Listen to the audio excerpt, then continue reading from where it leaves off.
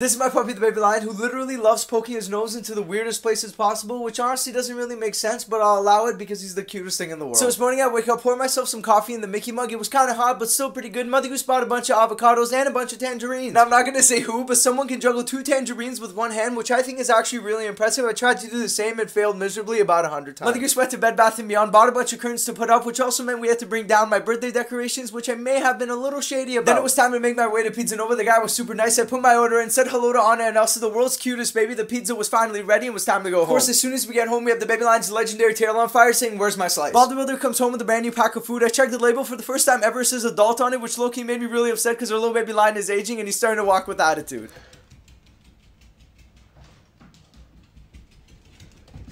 Shortly after, he quietly sits at the door waiting for someone to open it, goes outside, gets stuck behind the garden, and then does the smoothest transition to the chicken wing I have ever seen.